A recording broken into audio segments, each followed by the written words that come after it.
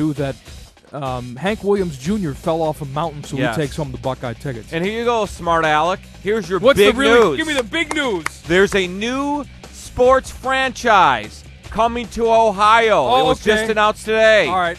The Lingerie Football League has announced that Cleveland is getting a team, baby. I can't even do the rest of the show. That's such big news. I'll see you later. They are going to hold open tryouts Bye-bye, before Car. the first day of minicamp in April. I'll see you tomorrow.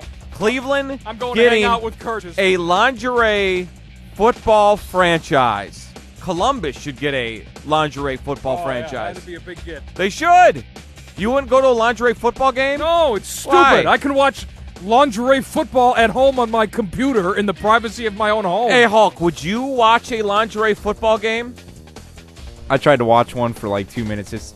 They're like men. There's men in that. They like run over each other. Yeah, they're using the urinal. They don't do it hot. So they run over each other. So why is that fun? Why do we want to watch this then? Rothman would watch it. That's Demetrius the quote of the day. would watch it. Producer Hulk had the quote of the day, What? which was, "They don't do it hot." Rothman told me he'd watch it. No, he wouldn't. Yeah, he did. He just said I'd watch lingerie football. That's because there's a Demetrius. freak show quality of seeing a tranny run around in a lingerie. Dude, they got hot chicks doing it. Hulk doesn't know what he's talking about. Hulk would do anything his girlfriend told him. I'm so excited for the Lingerie Football League. By the way, I can't even contain myself. What channel is that on? Chip Is Al Kelly. McGuire doing the commentary? Yes.